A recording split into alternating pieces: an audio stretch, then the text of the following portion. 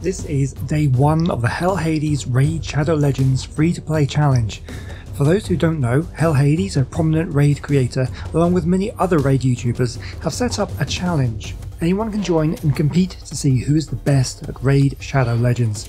The rules are fairly simple. Set up a brand new raid account and for the next 3 months try to progress in all areas of the game as fast as possible without spending any real world money.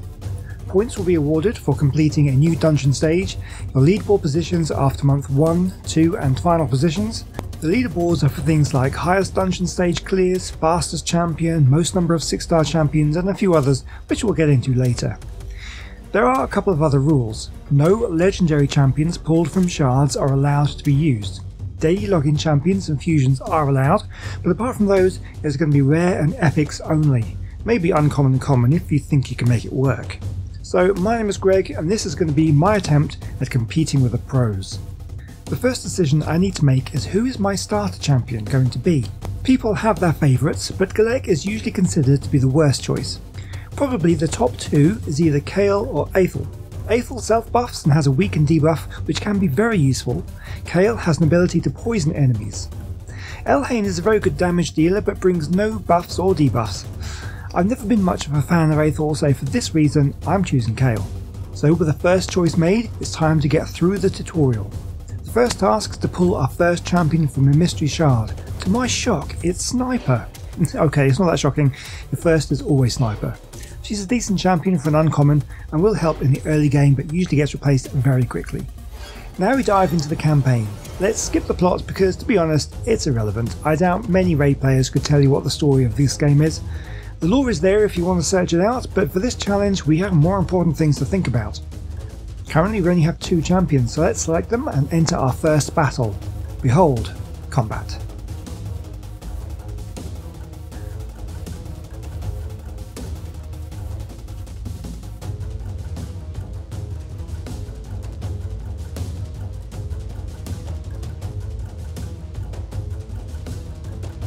For winning we gain this sword.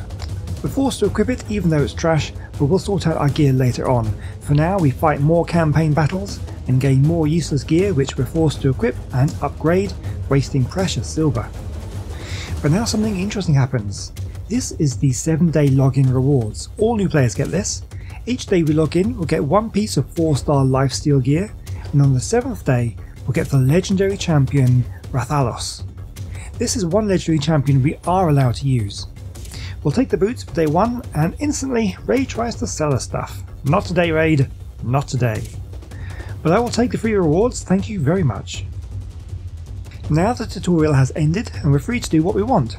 It's a good idea to work your way through the challenges and quests as they give a good idea on what to do if you're not sure, and they do give some useful early game rewards. But at this stage we come to our next big decision. We are allowed to use one new player promo code. This is the list of available codes. Each code will give a few useful resources, but they all also give you one champion too.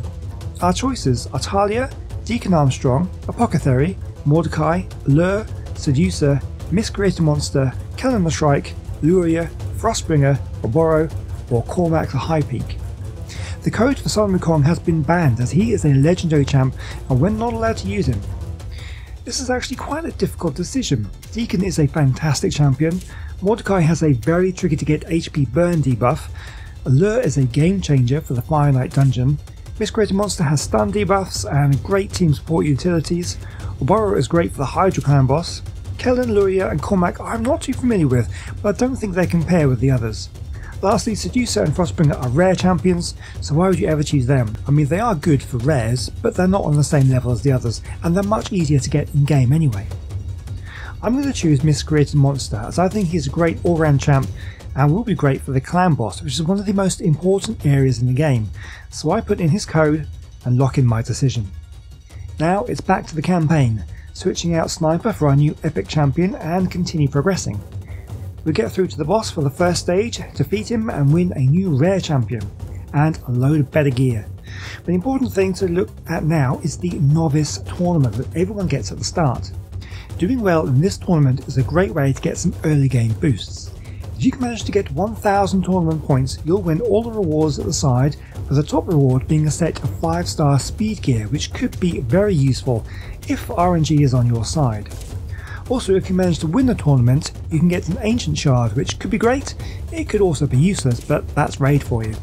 So I will be trying my hardest to win this tournament, but with the Hell Hades challenge just starting, a lot of these accounts will also be part of the challenge and will also be going all out to win, so I'm not going to have an easy time of it. I spent some time progressing in campaign, equipping champs with gear and completing some missions. Eventually I reached level 10, which unlocks clans.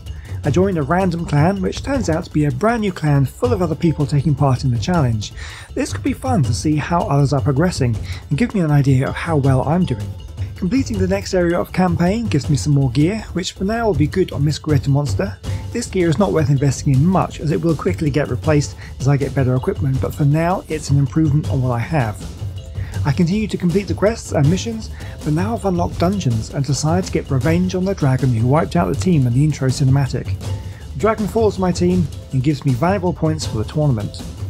Well, that's where I stand at the end of day 1. If you want to follow along with me in this challenge, make sure you hit that subscribe button, and I'll see you next time for another Raid Shadow Legends video.